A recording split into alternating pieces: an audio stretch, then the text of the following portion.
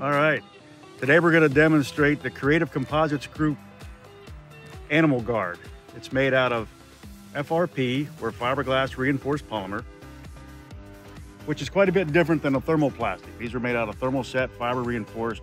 We wouldn't want to use a thermoplastics because the animal guard would be compromised because beavers like to chew through thermoplastics.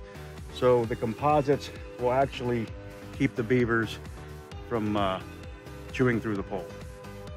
So it's made out of, again, fiberglass reinforced polymer, which is fiberglass reinforcement. The polymer in this case is a polyester type resin, and then there's catalyst and other type of fillers in there. And then we provide a layer of UV protection with UV additives, and then a layer of high quality paint, so it'll last many, many years in the sunlight.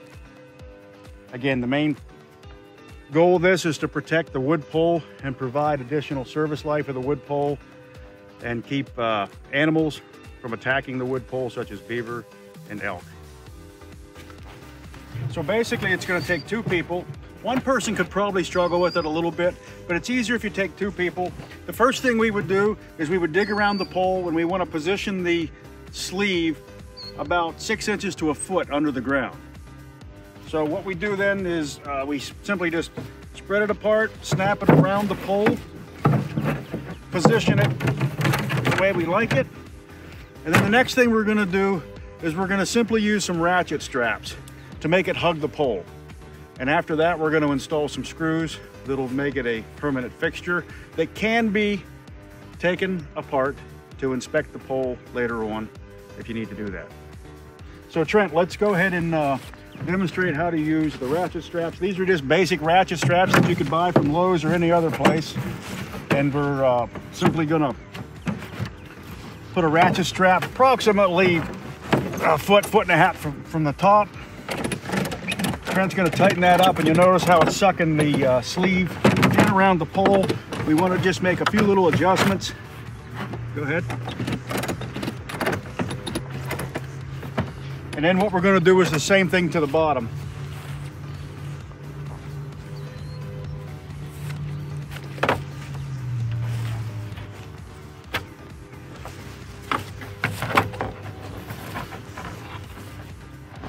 Okay, Trent. Again, the idea is just to snug it around the pole. You want to make it pretty tight so it fits about like a glove around that pole.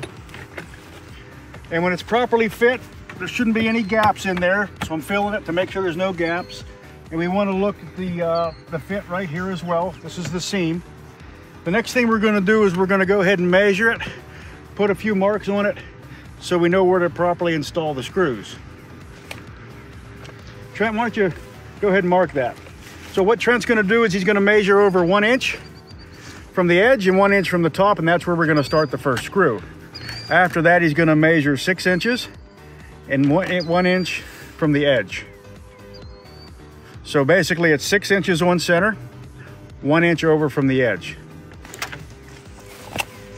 And then we're going to install some Sabre drive self-drilling screws. They work very well. There's no reason to pre-drill the fiberglass. Basically what we're going to do is put it right here where Trent marked it.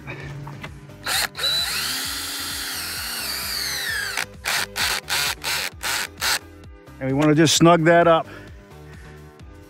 And then we're going to measure down.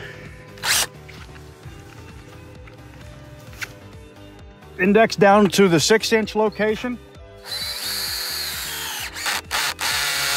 And do the same thing. So we're snugging that up to protect this pole from beaver damage and from elk damage. The elk horns, the elks have a tendency certain time of year to really rub the poles, and they cause a lot of damage. So this will protect the pole from antler damage as well as beaver damage.